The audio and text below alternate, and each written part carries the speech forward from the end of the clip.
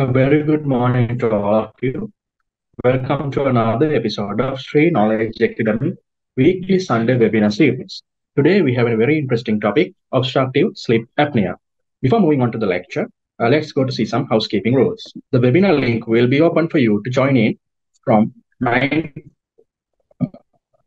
to 9:45 a.m.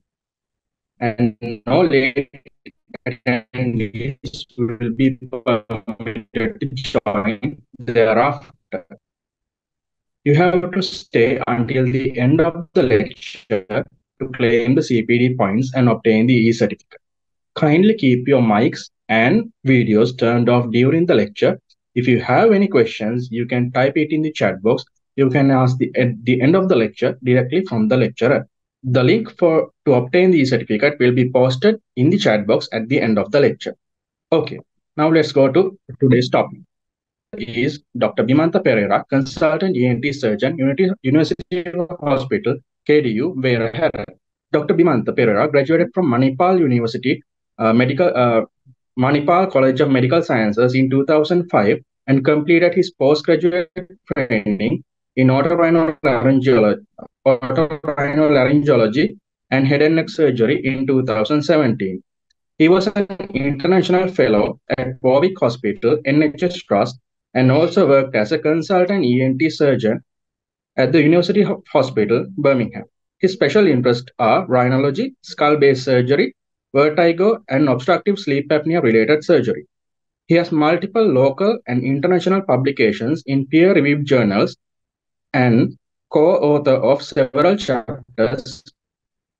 He is currently the co-editor of Sri Lanka SLJOL and council member also. He is also a member of ENT UK and the British Rhinology Society and an international fellow of the American College of Rhinology. Dear sir, over to you to conduct the lecture. Thank you very much for that kind introduction. Okay, let me try and start sharing my. So thank you very much and good morning, everyone. Sorry to keep you up on a Sunday morning, but I hope I will not put you all to sleep. Topic that is related to topic OSA, because I think it is a highly underrated subject that we don't really talk about. And the scope we do in Sri Lanka is very, very little compared to what it is practiced in other countries. So I thought as all doctors, we should know something about OSA and also to tell what the ENT surgeon's perspective is, because you will realize that this is a much more multidisciplinary team effort at the end of the possibilities we have for our patients. Just look at this picture. I think it gives a very clear picture of how we have evolved from being primates to more healthy workers, doing manual labor and eventually ending up eating all the lovely food. And that's going to be the future of us if we don't stop doing this, right? So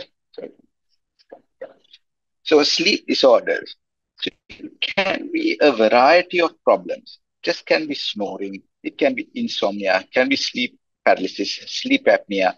So there are almost 27 disorders related to sleep. So we are just talking of only one today, okay? And however, that's a very common cause of sleep disorders. So what is the spectrum we have?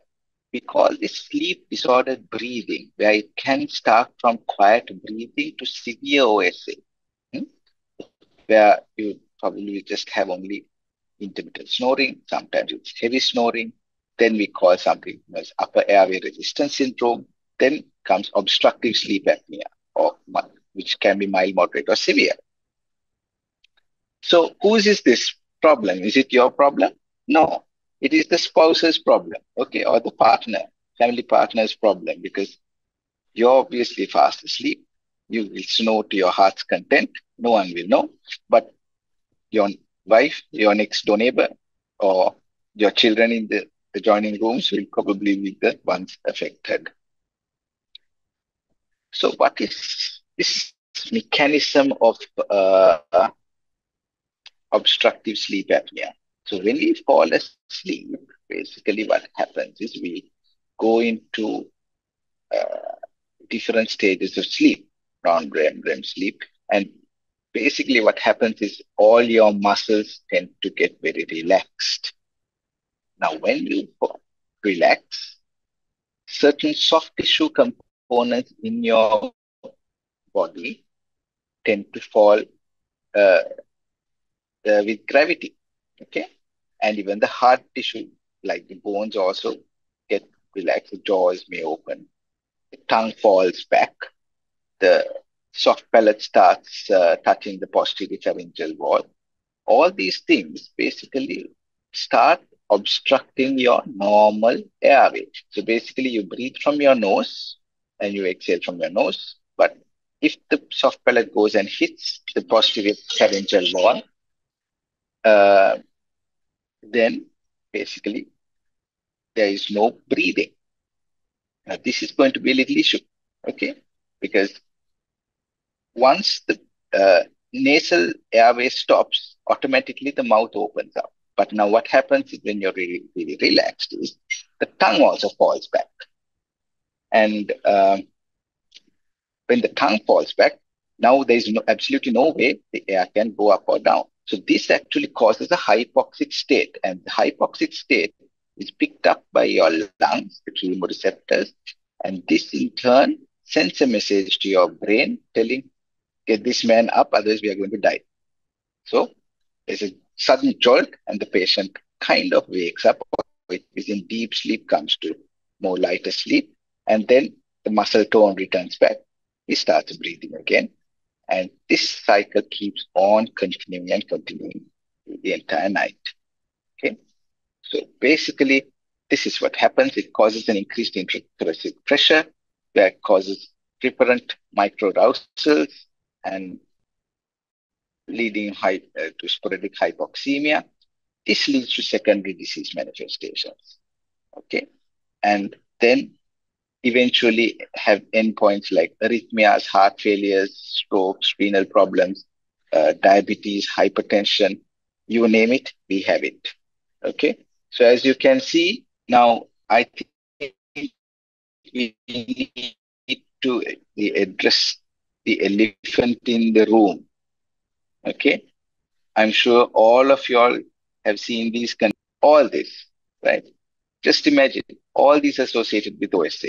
Now, we don't talk about OSA, but we always talk about how to treat hypertension. We talk about how to treat diabetes, okay? But the root cause of it, do we talk quite often?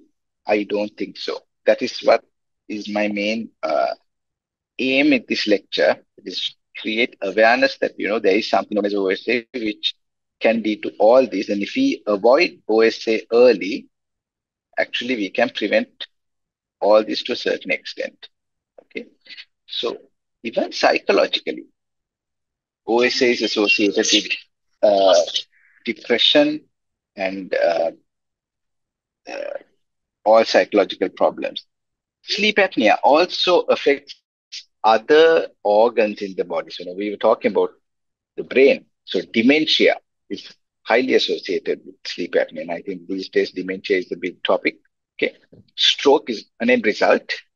But apart from that, you can have uh, kidney problems, loss of vision, sexual problems, bone loss, and heart disease. So heart disease, again, big talk because myocardial infarction is another endpoint of obstructive sleep apnea.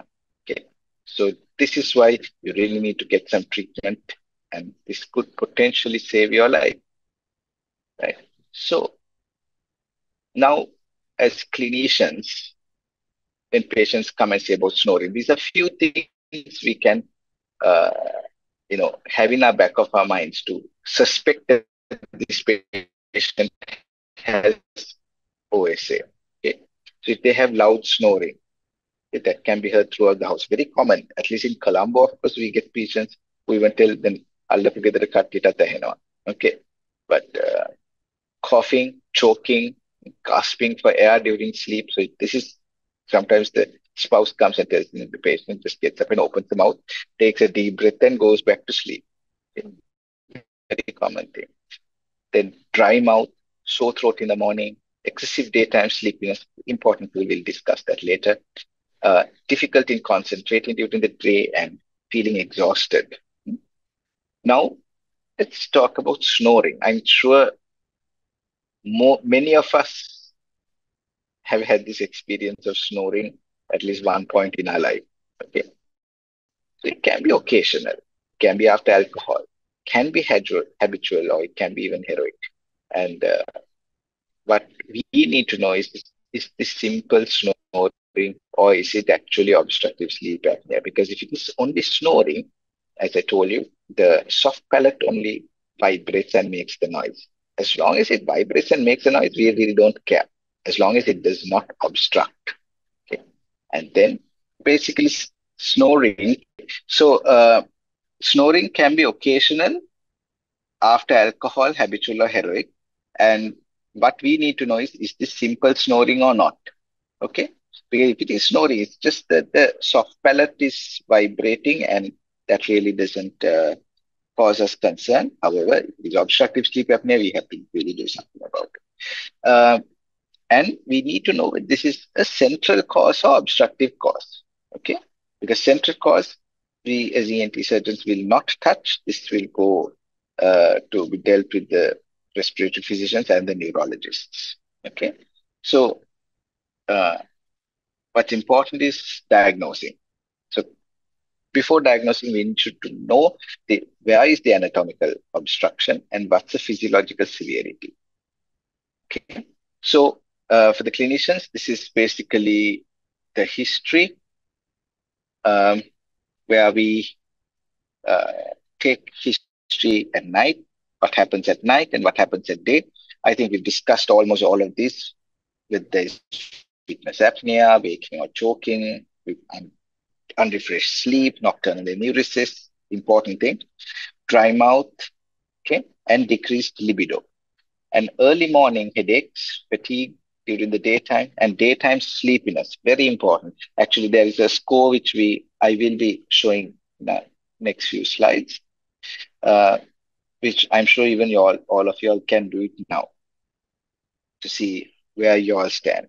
Okay, depression is also an important thing. So we need to, they need to be treated by other specialties. Okay? So examination, we generally do a general examination, blood pressure for both the upper limbs, do a complete examination, ENT examination, okay, and then do a very specific examination of the airway.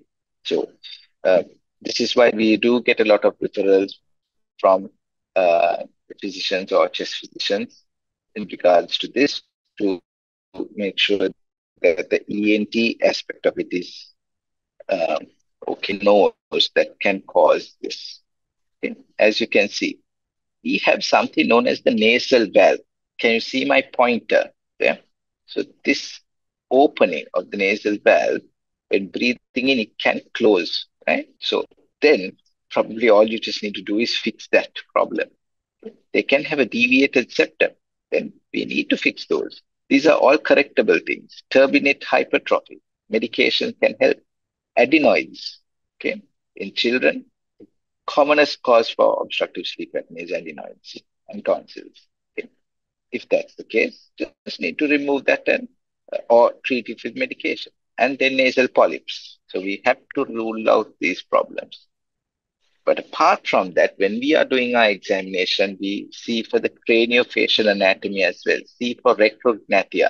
So, is there a high arch palate? If there is a TMJ dislocation, okay? Is there a large tongue? Are the tonsils big? These are basic things which could give you a hint that there is a obstruction, okay? Uh, we also we need to see for dental malocclusions and bruxism as well. And obviously the nasal things I told about, nasal deviation, polyps, and so on. Okay.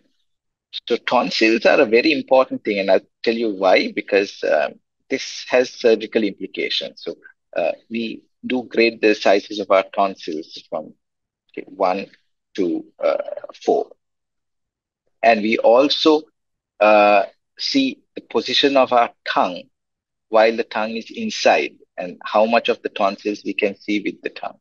Okay, it's a little different to your Malampati score, which the anesthetists would be very familiar with.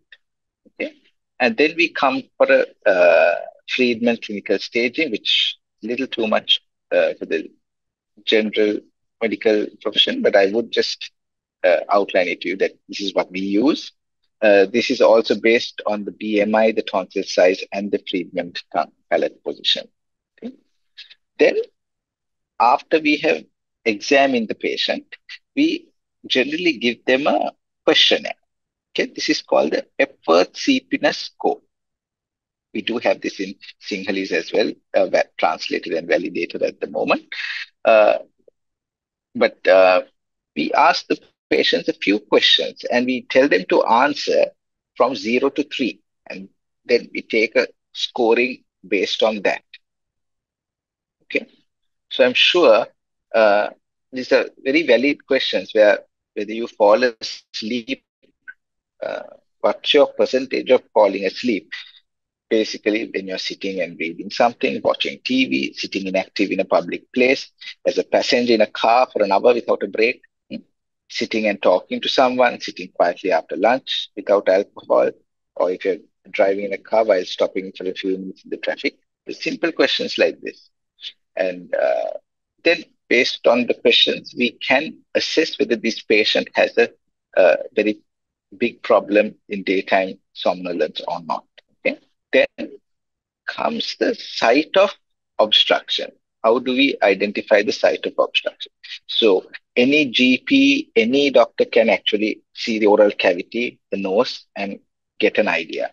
However, for a more detailed evaluation, we generally do an endoscopy, okay, where we do something known as a Muller's maneuver, okay, uh, and then we do something known as a DICE, or a drug-induced sleep endoscopy. And I'll show you the details of it. Nowadays, we also can do cephalometry and MRI. MRIs are not performed in Sri Lanka for sleep because it entails that the patient should come to uh, the hospital, sleep in the MRI machine. Okay, falling asleep in an MRI machine, as you know, almost impossible in our setting. Okay, but that is the best. That is the gold standard in testing. Right. So this we have to think, especially in our Sri Lankan subjects, what is the main cause of this problem? Okay, is it a global problem? Is the patient really obese? Now, that is what we generally see in foreigners. So most of the research papers are published in the West. So they have a lot of these problems. But we have more local pathology. Our people are not very fat. Our people are not very obese, but they may have large tonsils, as you can see, or a large tongue, right? So that's where we have to evaluate this hard and soft component. That means the uh, basically the bony structures and the soft tissue structures, right? So why? There is something known as a static and dynamic obstruction. So the static obstructions are always present, like a deviated septum, an adenoid, a tonsil, which is large, a turbinate hypertrophy. Okay. Now, these, if these are there, we have to treat them. Okay. Because as you know, everyone knows that the gold standard of treatment for OSA is a CPAP machine. However, if you have these problems, CPAP is not really going to help. So that is why we want to send this message across to everyone, telling that, don't just give CPAPs to patients with obstructive sleep apnea, because if they have these blocks, obstructions, they first need to be treated. Okay. Now, the dynamic obstructions happen only when the patient is asleep. when due to the muscle tone reduction. So this is something difficult to identify, like the soft palate falling, the tongue falling. That is where we come for something known as the dice. So this is something known as a container and content model, which we used to explain. Okay, so uh, if you just see the squares, you can understand the basic concept. Where in a normal person, you put the squares in that hole there, like there's a certain pattern where the center hole doesn't get closed. But however, in obesity, the soft tissue is more. The bony enclosure is also not too bad. Okay, but in adults, they are, I mean, especially in the foreigners, they are a little big. So they still have a compressed airway site. However, in our people, we have a very small maxilla and mandible. So even if you have the normal tissue, it is obstructed. That is the problem we have to deal with our Sri Lankan, South Indian, Chinese populations. Okay. So another thing we obviously see is facial profile and see for the maxillary prognathism and retrognathism. Okay, we get the dental people's help for various malocclusions as well, right? So one scopic thing we do is the Muller's maneuver. That is an basic endoscope. If anyone who is in ENT will know that it's just passing through the nose, and then we tell the patient to close the mouth and close the nose. We will pinch the nose, they will close the mouth and inhale up. That negative pressure will cause a collapse, and that gives us a general idea. Okay, it's good to see the structures and the pattern of collapse of the velum or the soft palate, but not really the hypopharynx. Okay, so the next step we go ahead is we ask for a sleep study. Now you can see I have obviously skipped that thing of dice, which I'm going to come later. So the next step we do is we either send to the respiratory physician or we request for a sleep study. So there are different types of sleep studies, level 1, 2, 3, and 4. Okay. Basic is the level 4 where you just do pulse oximetry. Okay. But we prefer something a little more advanced, right? At least type 3. Ideally, it's a type 1, which is expensive and may not be practical in our Sri Lankan setting for all the patients. Okay. Uh, However, there are government hospitals which have the facility. Uh, so, based on the sleep study, only we diagnose whether the patient has obstructive sleep apnea. And we call this as obstructive sleep apnea hypopnea syndrome. Okay. So that's where we come to a definition of apnea, where there is a complete seconds during sleep. And hypopnea is something where there's 30. So AHI is the most important thing, at least uh, on paper, right? Uh, for diagnosing obstructive sleep apnea. So all our treatment is based on this. Okay, mild, moderate, or severe OSA. That's where the apnea hypopnea index. That means the patient uh, stops breathing more than 5 times per hour and less than 15 times per hour. Okay, that's mild. If it's obviously more than 15 to 30 per hour, that's moderate. And if he stops more than 30 times per hour, that is severe. That's every 2 minutes. That's sometimes it goes up to about 60. That means the patient stops breathing every minute when they're sleeping, which is absolutely terrible. So then we come and do something known as a drug-induced sleep endoscopy to actually see where the level of obstruction is in a more physiological way.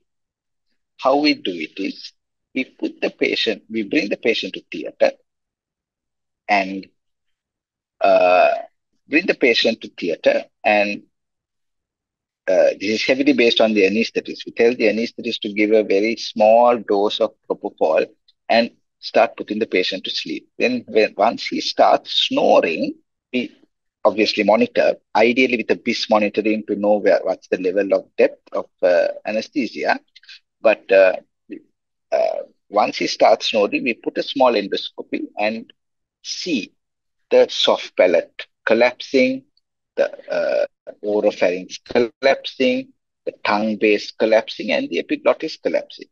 Okay, and then we mark it accordingly to see where the problem is. And then we also observe what sort of a collapse. Is it a concentric collapse? Is it a lateral collapse? Is it an anterior posterior collapse?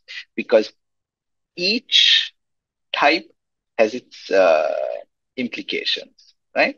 So this is just a picture to show how it looks like when everything is collapsed in the soft palate, okay, just behind the nose, okay, and this is when it's open, right? So we see the tongue base also is a high collapse or a low collapse. Is there a lot of lymphoid hypertrophy or is it a muscular hypertrophy? Okay, and if we have BIS monitoring, which we don't have in our country, if we have BIS monitoring, we actually can see whether this collapsibility is mainly during the REM sleep or not. Okay, and then we also see for the epiglottis because sometimes everything can be normal, but the epiglottis only falls and flaps and closes. So these patients, you just can't give a CPAP. Okay, they need a surgery. It's rare, but they need surgery.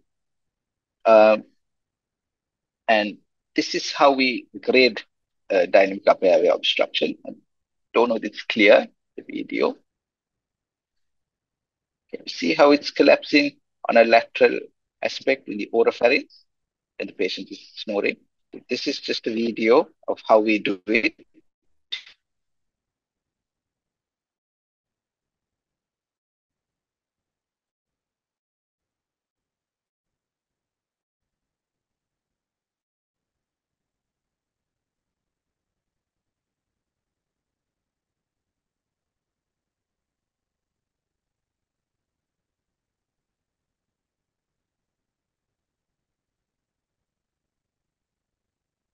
So when the patient is snoring, we pass the scope behind the nose to see, as you can see, the entire lateral wall is collapsed.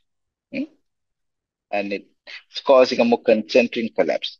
What's important here is for each different type of collapse, we can actually do a different type of surgery. Okay. And that's an apneic episode. See, now he's not breathing at all. Okay. So I'm going to skip that because it's a long slide. Okay. You can see the tongue base almost collapsing. Okay. So this doesn't happen in everyone. Okay. So we need to identify who has it and who doesn't. Right. Next, we can do some cephalometric X-rays, something the OMF surgeons are very and dental surgeons are very familiar about, and we borrowed it from them actually. And we have done a few studies, but we find a significance we can take. Uh, so potential area of interest for people who like to do some research.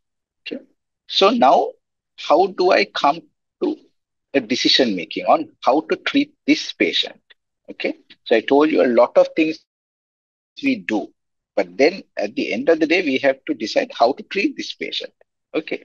So it's very important that we have to see the anatomical evaluation.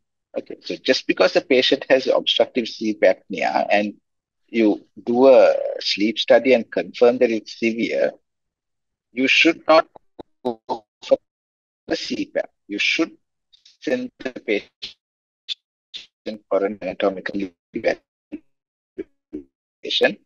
and then because there can be skeletal obstruction or soft tissue or even both.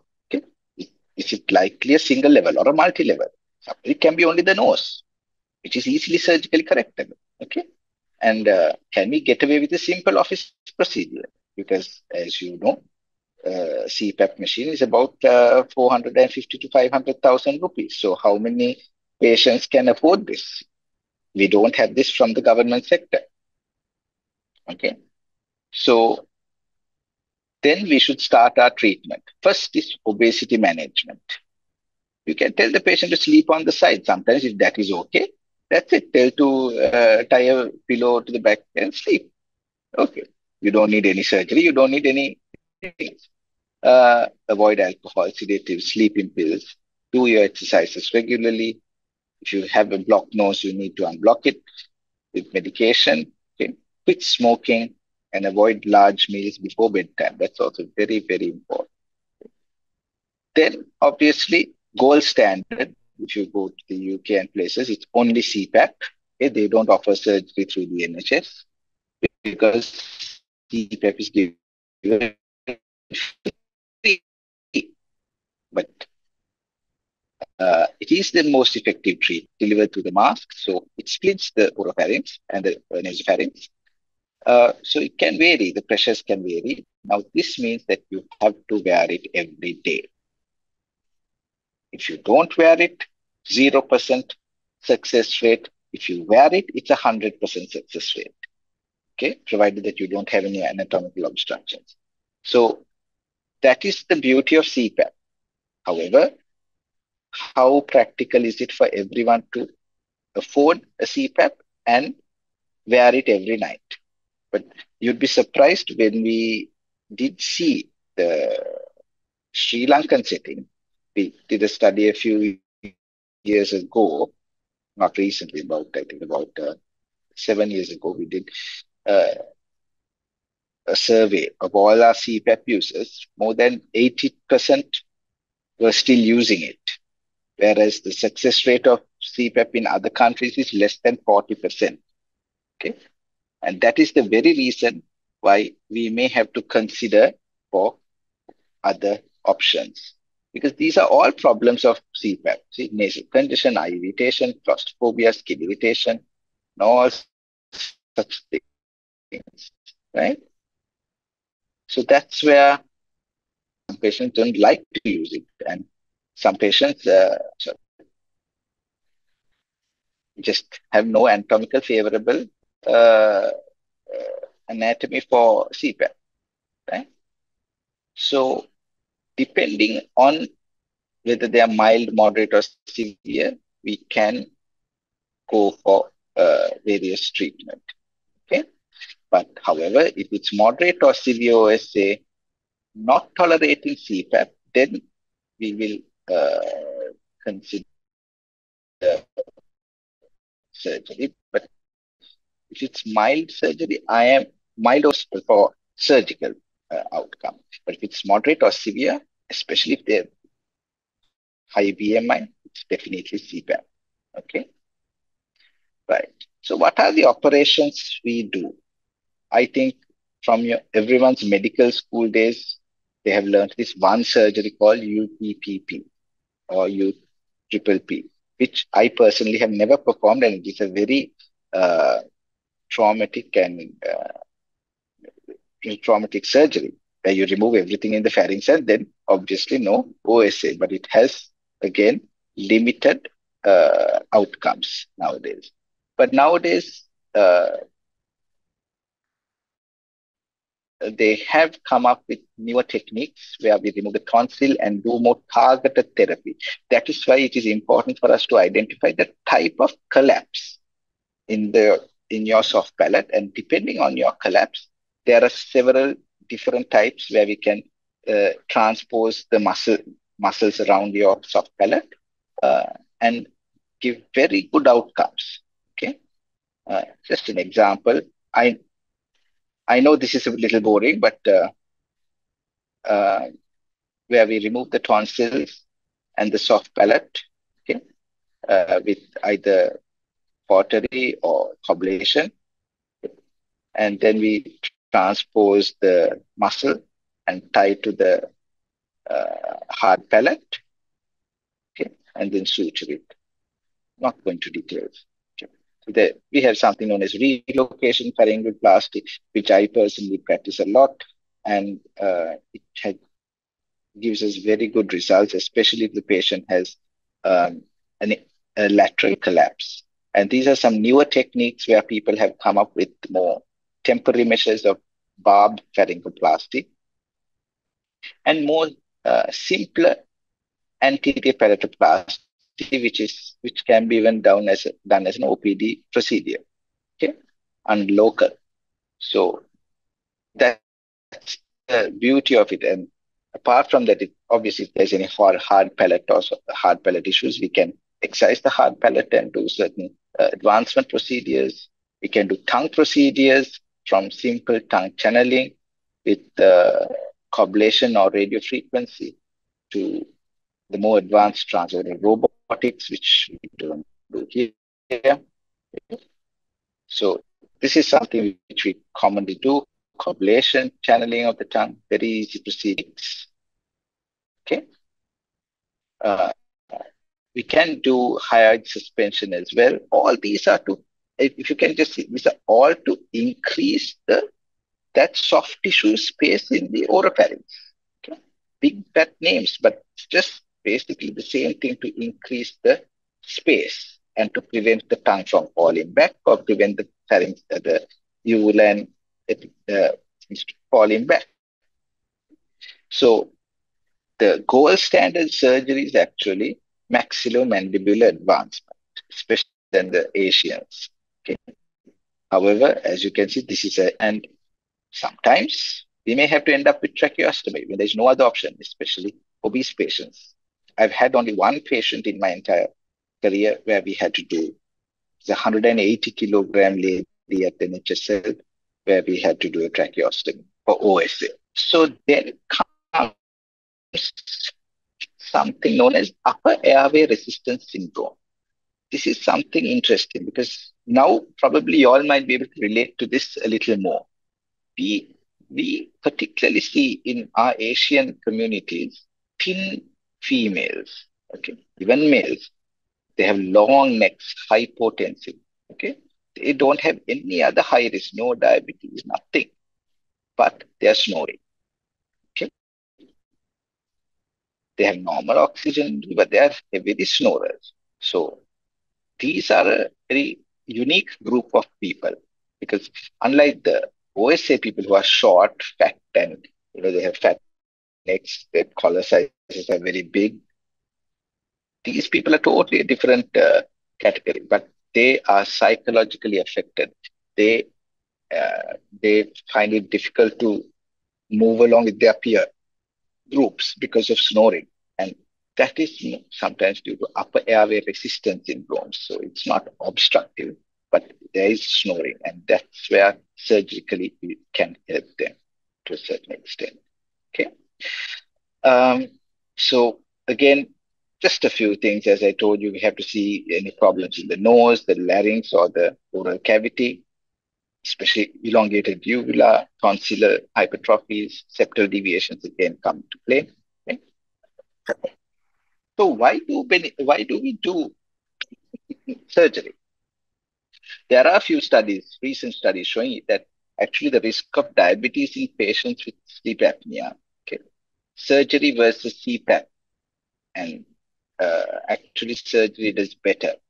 Okay, um, and with the recent events where we tailor the surgical interventions to treat the specific obstructive sleep apnea, that has improved the treatment of obstructive sleep apnea markedly compared to CPAP because the CPAP failures are very high. People don't use it. They feel uncomfortable. So when we offer them surgeries, those days it was only a UP3, which was equivalent to CPAP. It doesn't work in everyone.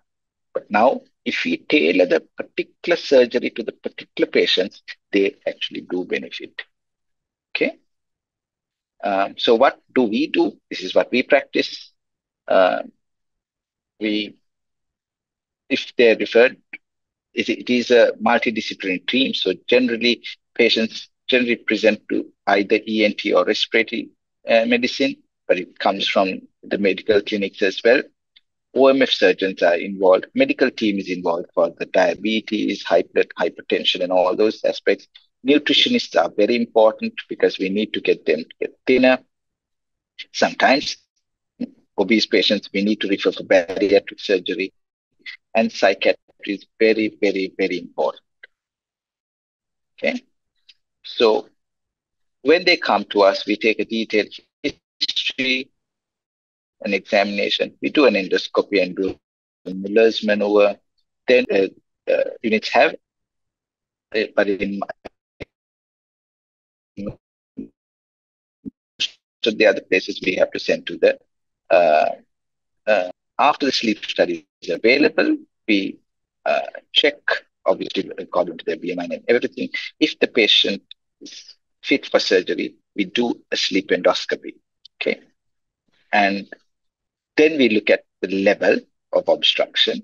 And then we always tell them to go for a trial of CPAP, even if they're surgically favorable. Why? Legally, CPAP is the gold standard. It has a 100% success rate. So there are private companies which do offer this service, giving a trial for a few days. Okay, because it's a big amount of money they have to spend. So if they're not happy with it, in our setup, we can't justify them to go and tell them to buy. So they do offer this CPAP trials. Some of the government hospitals also offer this thing. I think at NHSL, Kalibovila, and a few other hospitals also have the facility to try the trial of CPAP with the respiratory physicians. Uh, and if the patient comes and tells, no, sir, we don't want that, then we seek for surgery. Because is surgery offered to everyone? Absolutely not. If their BMI is over 40, definitely no surgery for them. Okay. Even if they are below 40, they have to bring down their BMI a lot because surgery would be better when the patient is the BMI is low, right? And so if the BMI is 40, we don't only it's only CPAP and weight reduction, and if required bariatric surgery. Okay, and our surgical decision is always based on the drug-induced uh, sleep endoscopy, and then we may perform either a single level surgery or multi-level surgery. So, in our experience in at least the government sector, is if you operate the nose, tell them to come in 2 months' time to operate the throat, none of them will turn up because of the pain. Okay, so this is accepted worldwide that now we do multi-level surgeries at the same setting and put the patient to ICU for post-op monitoring. Okay, it is quite painful. That is the problem. Uh, these surgeries are not the easiest. Okay, but once recovered, they do very well, provided that they do not put on weight. Okay, so these are some international uh, protocols which are developed. Uh, so our take-home message is know what are the causes and effects of OSA, and that they are multifactorial. Negligence can lead to serious consequences. I think I cannot stress more than for that. We do a sleep study and a drug dice to diagnose the level. Uh, so I would like to thank my teachers and Dr. Agrawal and Dr. Srinivas Kishore, who actually trained me in this sleep-related surgeries. So I hope you all got the gist of what is OSA and what, as an ENT specialist, what we can offer to these patients. And I hope to take a few questions if that is okay. Thank you very much, sir, for your very valuable lecture. I think this is obstructive sleep apnea. It's a very overlooked phenomena in our day-to-day clinical practice, and I think we got a very in-depth knowledge about the consequences if we continue to ignore obstructive sleep apnea. So I think we have one question in the chat box. What is the Yes, definitive treatment for upper airway resistance syndrome? yes. Okay, let me see that. Let me try and get up the slide again. So I have been doing this lecture for quite some time. In international fora and because when we deliver this to the audience, I'm sure most of us would have some element of this. Okay, so this is the uh, slide I wanted to show. So what can we definitely treat with? We have before definitively treating, we have to evaluate where is the obstruction and its most of the time uh, static obstruction. Okay, either it's a polyp or hypertrophic turbinate, the septum, or tonsils. Okay, sometimes it is the palate, which is either long uvula or small surgery. You can correct it. And patients do very well post surgery. In our experience, they do very well. And they're generally healthy, young, lean people, not fat.